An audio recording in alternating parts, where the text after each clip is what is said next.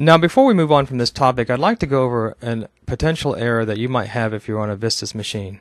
And so we're on the Adventureworks download section, and I've downloaded it, and I'm going to try to install it. So we can click it, and we're going to unpack it as we did before. But you're going to find that our downloads are not going to show up, and let me explain why. So let's go ahead and run this. I'm going to pause the video while this is unpacking. So everything has unpacked, so let's go ahead and accept the terms. Let's hit next. Now this is a problem that is peculiar to Vista. We did not have this problem with XP. And so here we are for the installation, and you'll notice that none of the install packages are showing up, as they did before in the XP case. So if you hit the install button, basically nothing's going to install. So how do you fix that? Well, it turns out in some of the older Vista systems, like mine for example, the remoting tag wasn't set. So go ahead and click on the start, and go over to computer, and right click on that, and go to properties. And in the Properties tab, just go ahead and go to Remote Settings. And in the Remote tab, go ahead and click on Allow Remote Assistance Connection to this computer. And then you'll be able to install the Adventureworks. Hit OK. And now let's try it. So let's click again and unpack and see if our install applications show up. Go ahead and accept and hit Next. And you see once again our install packages did not show up. Now I'm not surprised. Why? Because you need to restart your machine for the remote setting to take effect. So let's restart the machine, go get a cup of coffee, and come back, and we'll do it again. Okay, we've restarted our machine, and we're back. So let's go ahead and try to install Adventureworks again. Hit Run, and once again we're going to unpack. We'll pause and let that occur. So once again you get the agreement, so let's accept that. And hit Next. And if you notice, once again, I don't see the databases that I need to install. So what's the problem?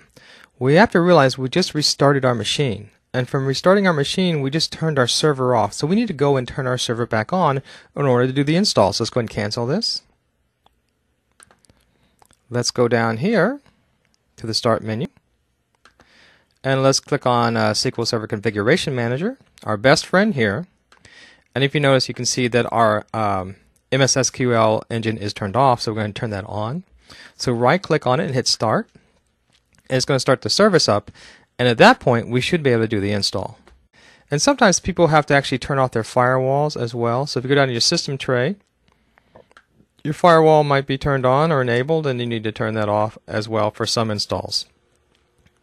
So let's go ahead and try the install again. We'll minimize this. We don't need this anymore. Let's hit Adventureworks, and let's run it. And we'll pause this while it unpacks. Let's go ahead and accept the agreement. Hit Next. And there we go. There are the files that we need to install. They're finally showing up. Now, I've seen a lot of creative solutions on the web on how to fix this Vista issue, but you see, from my point of view, it was extremely simple. So what I want to encourage you to do is, as you occur or run into problems when installing SQL Server or add-on software, do the easy stuff first. I've seen stuff like go clean your registry out and do this and that. Be very careful when you start working with your registry, and be careful about taking some of the advice that you see on the website. It might not be right. So you want to consult basically Microsoft's site and some of the online books that will show you how to install next time.